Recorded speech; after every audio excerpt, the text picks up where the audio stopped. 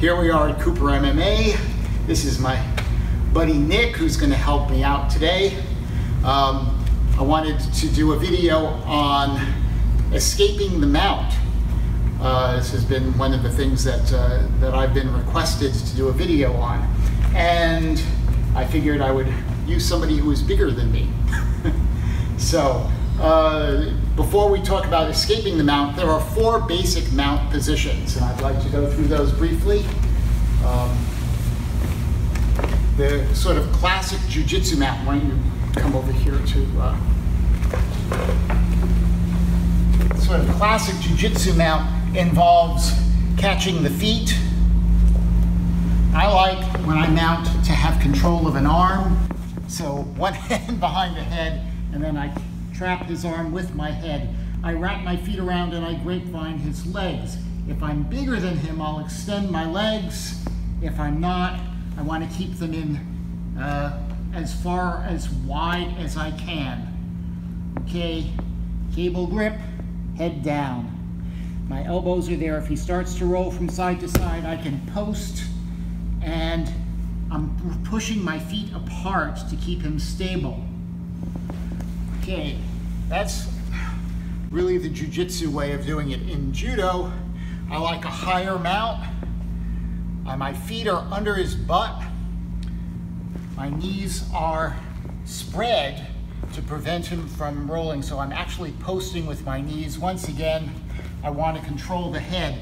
The arm, less important, but I tend to like to keep it trapped so that he can't scoop my arms out. The advantage of the feet behind the butt is if he tries to bridge, I can come underneath. Now when I flatten my stomach, it prevents him from bridging. My hand behind his head, so he can't use his head to bridge or post. All he can do is go from side to side. I think this is actually one of the strongest versions for controlling your opponent. Another version, and you also see this in judo, is a very high mount. Here my feet are actually off the ground, pushing against his hip bones. My knees are in his armpits. An advantage of this particular mount is I can strike, and I can attack the arms, or I can go for chokes, and his head is exposed. With this mount, I don't want to be straight parallel with him. I want to be slightly at an angle. That's really true for all of these mounts. The angles are very helpful here. And the last one, really the so-called schoolboy pin, which I don't think has any real application in martial arts, but here I'm either pinning his hands down or I have my knees on his arms. And this is the very, very poor position. This is very weak, because if he has any strength, he can kick his legs up and just throw me off. So I really discourage these kinds of pins. Again, he can bridge fairly easily here and throw me off. So the other 3 where your body is down, those are the ones we're going to talk about. All right. So each one has to be escaped slightly differently. So we'll start with the jiu-jitsu version, where he's wrapping, so he's going to grapevine my legs. He traps an arm, has one hand behind my head. So here, the first thing I need to do is to try and untangle one of the legs. If he's grapevining, particularly with a larger guy, this can be difficult, but I'm going to try and move slightly onto my hip on one side, and then straighten the leg that's on the side of my head, not the side of my arm. So I'm coming from here, moving onto the side, straightening my leg, and using that to come out. All right.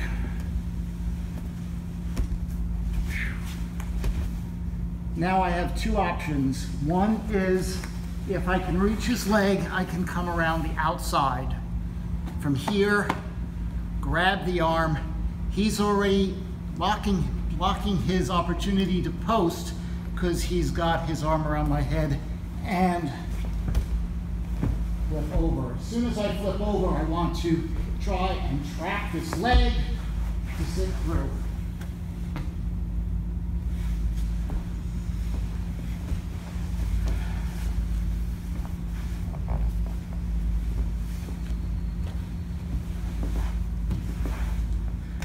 Okay, so once again, my foot's down here, I'm moving onto my hip, pushing this leg straight, coming around the outside, push down and trap. Grab the arm, flip over, lock the leg down, if possible, and sit through. Even if I can't sit out, the worst position I'm going to be in is a half guard here.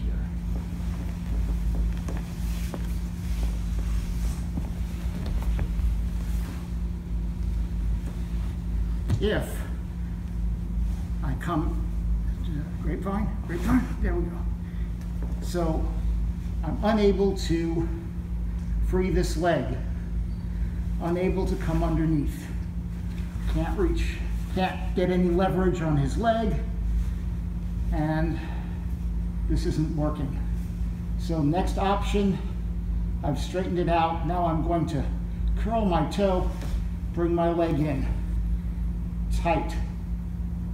I'm trapping his leg here. Then I move the other leg. This will prevent him from try and stretch me out here. He can't hold once this leg is trapped, he can't hold the other one. Both legs on one side, very important, okay? I no longer need this. I'm going to bridge up because my feet are close to my butt. That gives me the power to bridge. Even if he's pulling my head up here, I can still lift my butt off the ground. A little more difficult, and I end up in his guard. But once again, I'm no longer being pinned. So it's a much more advantageous position for me. So that's the second option if the first one doesn't work. Okay, from the high position, the high judo position. So this time his feet are under my butt. He's preventing me. I can't reach his foot. If you want to control my head again, other side. Okay. With the arm in? With the arm in or not. Yeah, this is good. Okay. So, if I can get here, great. But if he's really high up, I can't do this. I can't bridge easily. But what I can do is I can use my lower body weight for momentum. So here I'm going to bring my legs up and use them together and start building up a swing. Legs will go straight up and I start rocking side to side. At some point, I'm going to scoop the arm up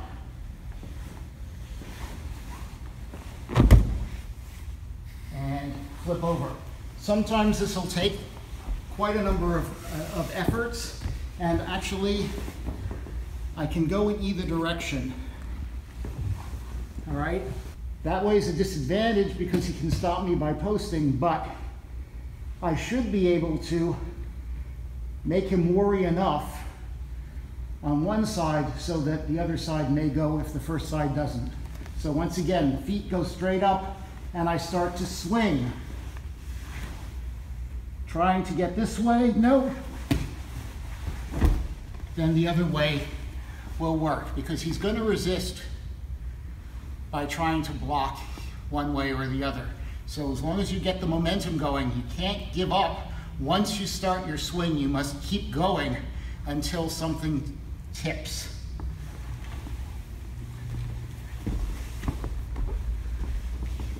Okay, there's an amusing cheat that you can do on this as well. So I've tried to get going here, and it's just not working. Usually, in order to, I want to keep him tight to my body, but it isn't working. If he's wearing a belt, grab the belt, push.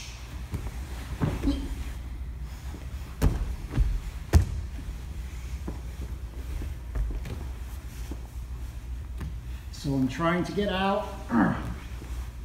He's not tight enough usually. Try and pull him in. Maybe that's enough. Maybe it's not enough. Move the belt. Push up, push out. And there's a very nice ankle lock right there too. You can follow into.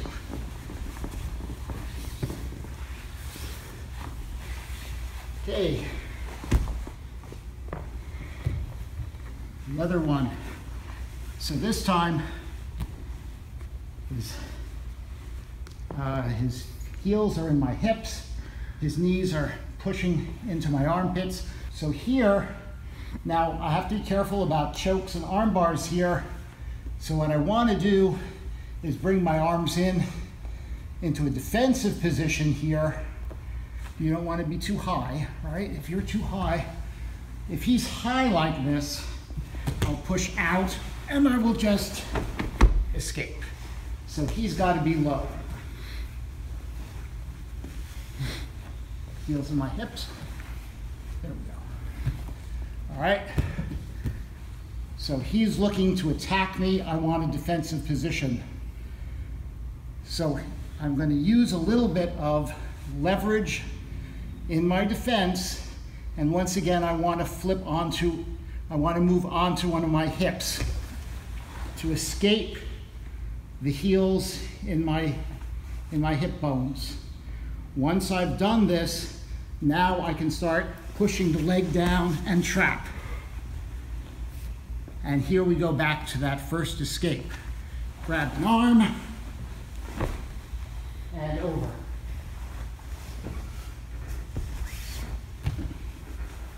So the important thing here is to get the heels away from my hips and defend. Push up onto the side, push the leg down, trap it. Okay? Doesn't matter where your arm is here, right? If he's trying to cross face me, right, I want to try and stop that. If he succeeds in cross facing me, it still doesn't matter. I can grab, pull him down, and still come out to the side. Okay. So a bunch of strategies for escaping a top mount. Thank you. If you like the videos, please click like and subscribe to our channel, Serioku Zenyo. That means maximum efficiency.